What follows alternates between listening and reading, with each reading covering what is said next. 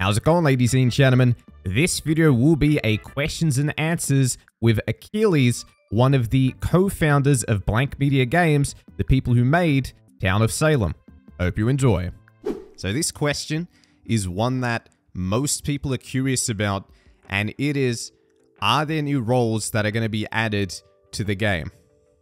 Yeah, that's a good question. So there definitely are. We have a backlog of roles. Some, like, we'll get an idea or see somebody suggest something and kind of write it down and keep it in the notes. But there's also some that are actually from when we first started making Town of Salem 2. We have roles that just never made it in because, we got to like 51 and we were just like, I think we got enough. We don't need to keep going. Some of them were like kind of their own ecosystem. Like, for example, we had ideas for like an inventory system. So you could imagine having like a town like blacksmith or armor smith that could like give people a vest or give people a gun. And then now like any role could, have a vigilante gun that's one-time use. And you could create a whole set of roles, around messing with people's inventory systems. So there's a lot in the backlog. I think what you're gonna like, our plan is that for all of 2024, each time we do a new rank season, we're gonna add at least one new role to go with each season. How long would you say the rank seasons would be? Yeah, so we're thinking 3 months on and then 1 month off season. I know people don't particularly like long off seasons, but the reason is because we're gonna do all of our role balancing, the entire role reworks, the new role, like all of that is going to come in during off season. So we're going to need enough time to like really test that and make sure everything's good before we start the next rank season. So yeah, that's the plan. This first season might be a little weird because we just kind of started it when it was ready and it wasn't really on like a yearly schedule yet. So it might be a little weird until we like get into the rotation of things. But yeah, so we're planning like three a year basically. So the second question I really want to ask, and again, I feel like most of the people online will be interested in this because I get asked it in the comment section pretty often. Are there plans on making the game mobile? Yes. I've hinted at this in the Discord. I don't think we've like publicly announced it, but I think I can pretty much spill the beans now. Yeah, we've already started on mobile development. We actually one of our programmers we brought on a couple months back. His expertise was in mobile, and the plan was for him to kind of spearhead our mobile port. He helped us for the first couple months, just kind of getting used to the code base and helping out where we needed him. But now that we have fully launched, he's started on mobile progress, so it's already in action. I suspect it's going to be Q1 of next year. So yeah, that's definitely happening. Oh wow, I didn't think it'd be so soon. Yeah, I mean, we've learned a lot from Town of Salem 1 mobile. There's definitely some new things we want to try and experiment with. Like, for example, we really want to see if we can make a portrait mode work, especially for phones versus tablets.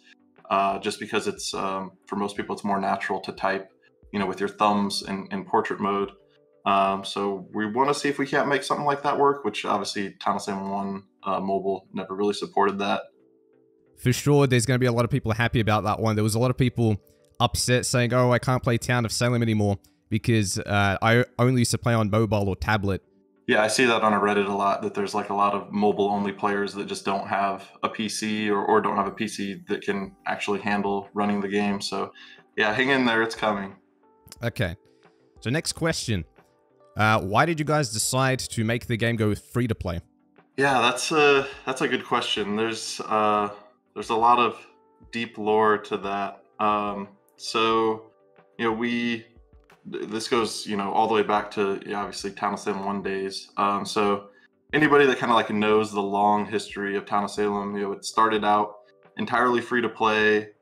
Before we were even on Steam, it was just like a web-based, like entirely free to play with just some cosmetics, and eventually we got on Steam for $5, but we still always had that big free-to-play avenue. And it served us pretty well for a really long time. We grew a lot with that model, but we started running into issues with people basically making bot programs. And we spent a lot of time battling that with CAPTCHAs and email verification and trying to do IP bans and everything we could think of. And it really just becomes this like giant time sink. And if the people that are botting are dedicated enough, it's almost impossible to stop them if you just have like no true barriers to entry. And so we like going through all that, we really wanted to be just like a paid price box game. And also it definitely helps align like the developers with the customers when you can just focus on making the best game possible, and then you charge a price for it and people buy it, and then that's it. You focus on making a good game. When you go free to play, your things have to change a bit because now you're like more analytics driven and you need more ways to induce purchases out of people, and now you're spending dev time on things that are like not really just making the game as good as possible. So our goal was to just be a $10 game, and we went into early access with that, and we had a huge success. Actually, our early access day was like 3,700 concurrent users. It actually tied like the best day we ever had on Town of Salem 1, which was the Coven release. That was also about 3,700 on Steam. So it seemed like we made the right choice in our early access launch. The Town of Salem 1 user base showed up for us and supported us, and everything looked really good, and we thought we would just continue with that. And then the user count started to drop, which isn't unexpected. Usually most games' first day is like their biggest day, and you kind of see a fall off. We're immediately like, all right, got to line up some marketing. Like, we don't want the user count to just like drop too low. We tried some marketing, various different things, content creators, Reddit ads, things like that, but we couldn't keep the user base from just slowly declining. And eventually it just got to a point where we knew like if we didn't change our business model that the game would just slowly die. That there was just, without free to play, we were just going to see the user base slowly decline month after month, and until it got so low that people couldn't fill lobbies, and then it's just dead. So we definitely had to it took a hit to our pride, because we did say we really didn't want to be free to play, but when the market says that $10 doesn't work, then you have to adjust or die. Luckily though, so when it was like obvious we needed to go free to play, we looked into what options Steam had to try to verify users, and we found out that Steam actually has a pretty good system with their player level, where basically if you don't have at least like $5 into your account, you're considered a limited user. And so we found the API calls we could tie into that, and so now, even though we're free to play, we're keeping bot accounts out of the game. So we were able to solve our biggest concern with going free to play with that. And since we went free to play, the user count has almost doubled, and it's remained pretty steady. So I think it was the right choice for sure. But I'm sure there's some people that were upset because we said we wouldn't, but the only other option was just watching the game die, and I don't think anybody wanted that to happen. Perfectly ties into my next question, which is, can you explain what new player-friendly lobbies are and how they work? Yeah, so that's in the works right now. It's probably, I would say, about 75% done. We're hoping to have it out next week, but we pretty much everyone on the team, we're constantly checking Reddit and Discord, and we're keeping a pretty close eye on the woes of the community and what's going on. And I've seen several people complaining that they're a new user, they come in, obviously the game has a big learning curve to it, and then the experienced users either don't know that they're new, or just don't have the patience to teach somebody new, and then they get maybe verbally abused or called a noob or whatever, and then it kind of creates this bad feeling for new users coming in, or there's this big barrier to entry. And then, you know, probably a lot of new users, they maybe try the game once or twice and then just quit, which obviously isn't great for growing the game in the community. So we realized we need to solve this. We've tried to solve this a lot of different ways in the past. Like we've done like 4 different tutorial systems in TOS 1 and TOS 2, like trying to figure out how best to teach people how to play the game. But it's just, there's so much information to convey and so much deep knowledge about role interactions that it's like a monumental task to try to do. So, you know, we, even in TOS 2, we have like a new user system where, you know, there's some tooltips to help people understand the UI and the basics. But we figured that really the best way was that we needed to get the brand new users to play with other brand new users. But also we want to sprinkle in like some experienced players that are willing to be helpful and willing to be tolerant of people learning the game. And so that's the new player friendly lobby. So the way it's going to work as of right now is there's going to be 2 versions of Classic. You won't really even see the difference between the 2 versions on your UI. It's just going to look like Classic. But if you're a new user, which currently we're saying less than 5 games played, you're going to get put into one of these new user lobbies for Classic. And then the experienced players can opt into something we're calling the Town Elder system.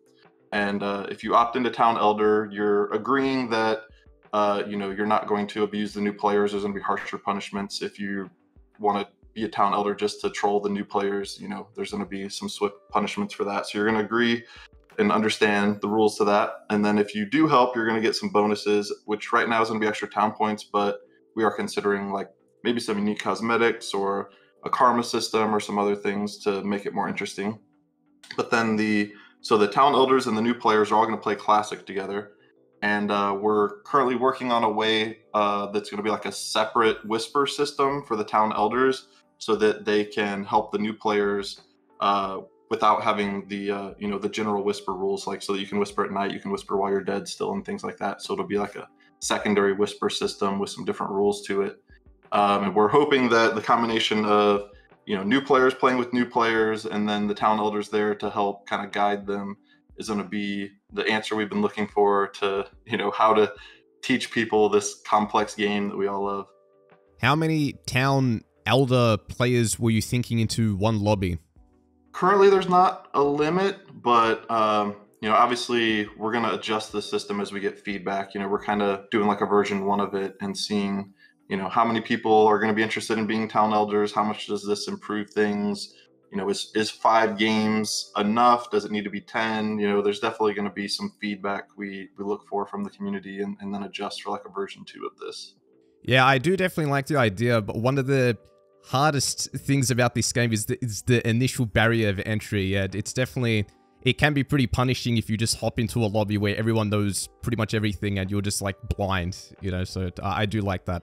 Yeah, and I think some people, you know, they might think that you're just like a jester trolling, right? Pretending to be a new player and not actually a new player. So there's not a lot of, you know, not a lot of like concern from the veterans to like, is this person actually new or is this just some strategy to pretend to be new, but they're actually really good at the game? Nah, that's definitely true.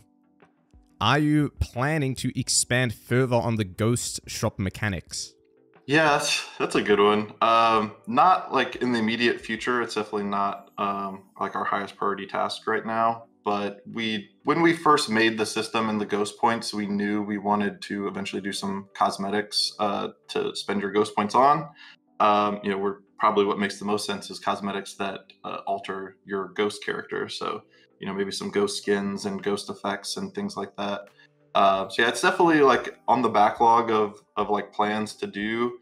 But in terms of priorities, it's definitely lower on the list than like focusing on mobile and some of the other big things. Most of the things on the roadmap are completed. Are there plans to add anything else other than mobile integration and new roles? Is there anything else on the agenda? Yeah, so when we did the roadmap, we were in early access still, and there were just like a lot of core things we knew people wanted and were missing still. So we felt like doing a roadmap was really important so that people knew kind of what they were buying with early access and what it would look like when early access ended. And now that we've wrapped all that up, I don't think we're going to be announcing another roadmap, just because I don't think it'll be quite as interesting to the community. Right, like if we're doing like mobile development, that's like a really big task, but it's just like one line on a roadmap. Yet it's a big chunk of work. And also we just have like a lot of back-end systems and things that aren't really user facing that are like exciting to people that we're hoping to get knocked out while we're in this current rank season, because when the rank season starts to come closer to an end, now it's back to role balancing, new roles, things like that. So there is more stuff coming for sure, but I don't think it's going to be like an exciting roadmap that we're putting out there for everybody to look forward to. What is your vision on the end result of this game? What do you want it to ultimately look like? Yeah, that's a good one. So when like all the years I worked on Town of Salem 1, I kind of had this this goal of like, if I just balance the roles enough times, if I am just interacting with the community, taking feedback, and like I can eventually get these roles to a place where everything is perfectly balanced and it's like this perfect game. But I've realized over the years that that's really like, one, it's probably impossible, because balance can be so subjective, and there's almost no game that's like perfectly balanced when you have 50 roles interacting with each other. And also, like, even if you could create perfect balance, it's probably kind of boring actually. So the new strategy now is accept that it's okay for things to not be perfectly balanced, but change everything up with each rank season. So there'll be a season where the OP roles get their time in the sun, and there's some roles that are not so great, but then the season ends, the OP ones get a nerf, the ones that weren't great get a buff, the ones that just weren't working at all get a rework.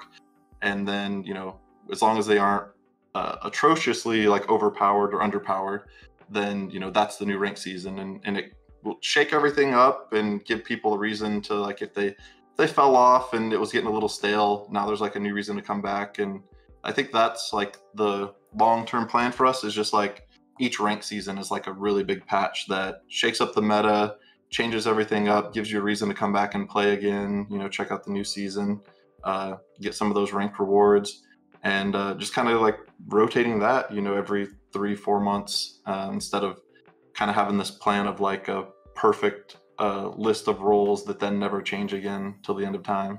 Yeah, it sounds like the League of Legends approach. I do see where you're coming from. It is, it does keep the game fresh, for sure. Yeah, and then for like the ultimate end game, I think modding comes into play. I think the best way to have a really long lifespan is to let your community make changes and create roles and alter the game. And so I think like for the ultimate end game would be to like have a really strong modding support and modding community. And then at that point, Town of Salem can be the game, like the social deduction game, where people can just like create the roles that they want to see. And then, you could have a really, really long lifespan on the game, because there's just always fresh new content coming from the community themselves. I do really like that mod support, the Bethesda approach. A lot of people will be happy about that one for sure. Yeah, and Curtis and Tuba are already, they have their mod loader program, and they're doing a lot with modding already, but eventually want to help them really like tie into the back end with their mods, so that they have more power to be able to do more things with roles. Yeah, I'm sure a lot of people will be excited to hear that. And just one final question. What are the most popular languages the game is played in other than English? And are there plans to try to expand more into different languages, promote the game, Spanish-speaking countries, for example? Yeah, so the reason we did all the language ports, we were looking at all of our competitors on Steam, Among Us, Goose Goose Duck, Deceit, Project Winter, Dread Hunger, all of them had localization support. So we're like, if all of our competitors are doing this, we really need to get some localization support out there. It's tricky because you need an established user base in that locale to, because you need 15 people to play a game, and you really need a couple hundred people online to like have lobbies fill in a reasonable amount of time. So it's kind of one of those things where like if people only trickle in one at a time, you never really take off. So we do want to have some marketing plans to try to like actually really establish a core community in different languages. And probably the biggest one for that is China. I know like a lot of our English speakers probably won't really care about this, but for example, like Dread Hunger really took off in China. And China really likes werewolf. They actually had a like a reality TV show that got really popular where like celebrities would just like play werewolf in real life with each other. So they liked the genre. And we've seen like I was actually listening to the guy that made Dread Hunger. I don't know if you're familiar with Dread Hunger or not. It's like a kind of survival horror social deduction game. Yeah, I'm aware of it. But okay, yeah. So he was saying that they didn't market in China at all. They just supported Chinese localization, but then they like absolutely blew up in China.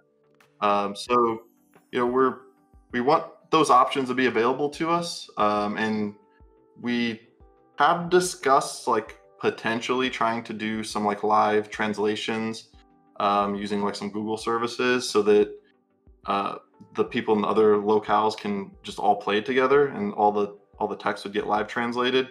But it's a pretty big like technical problem to solve. So I mean, we'll see if we can do it, but it was something that's been discussed. Yeah, no, that's pretty much all the questions I had. Is there anything else that you would like to share or just talk about? Not really off the top of my head. I mean, if you just had any weird, you know, background lore questions or anything that you were curious about, you know, feel free. Speaking of lore, are there plans to make like an official lore for this game? Yeah, so the characters, you know, we kind of had this, you know, like each of the characters in the game has their own name to them. And, you know, part of the reason we have like characters and skins versus like how Town of Salem 1 was just all characters is we want to eventually actually like build lore behind each character. And then also, you know, we really liked the, not just having a bunch of duplicates in the town, kind of, it creates like a better immersion feeling when each character is different instead of like having like 10 Yetis or something, you know. But yeah, and we want to create some lore for like each of these characters. That's why they all have unique names right now and their own kind of unique vibe to them. So yeah, I would say that will eventually happen when we get around to it. I have to ask, how did you guys go about naming the characters? Like, where do those names come from? Yeah, a lot of that actually was our community manager. You know, he, as an indie company, we all wear a lot of hats, so he does a lot of design work, and we kind of put that on him to come up with cool names. But a lot of them, you know, come from different background lore. You know, we definitely took some inspiration from like League of Legends, for example, where they take like the name almost fits what the character can do. You know, so like Blight, for example, I think is like very fitting for like a Plaguebearer skin. Okay, well, one final question I want to ask, because I know people would want me to ask this, and it is, do you think Mafia will ever return to Town of Salem? You know, that's one of those like I can't tell if people are serious or if it's a meme, because like I can't tell either. Really nothing from the Mafia was really lost. Like, right, like everything got, like every mechanic got ported over to the Coven. It just got rethemed as a Coven role instead. The only things like you know, like Hypnotist, I guess, was lost, but I think nobody really like it wasn't really a mechanic worth salvaging. Like it was just something people didn't like. And then like Framer and Forger got combined into one role because they were always kind of complained about as like not being powerful enough, and so it just made sense to like merge them. Yeah, I see everybody like on Reddit all the time like that they want Mafia back, but I mean, yeah, we could design a whole Mafia faction, but it would just be all the same mechanics pretty much that the Coven already have. So I don't really get why we would do it, but I don't know. Maybe we should just make a Mafia game and, you know, do it like that. Yeah, no, it's funny. It's one of those things where I think it starts off ironic, and then people actually start to seriously say, yeah, no, we miss Mafia, we want it back, but... Yeah, I think the most logical argument I've heard is that Coven All Any was a little more chaotic with having a entire opposing faction, like Coven versus Mafia in an All Any game. But I mean, hopefully the Neutral Apocalypse kind of like fills that niche for people, because like the Neutral Apocalypse is their own faction that can communicate with each other and everything like that. So yeah. Yeah, no, that's basically all the questions I've got. Thank you so much for your time.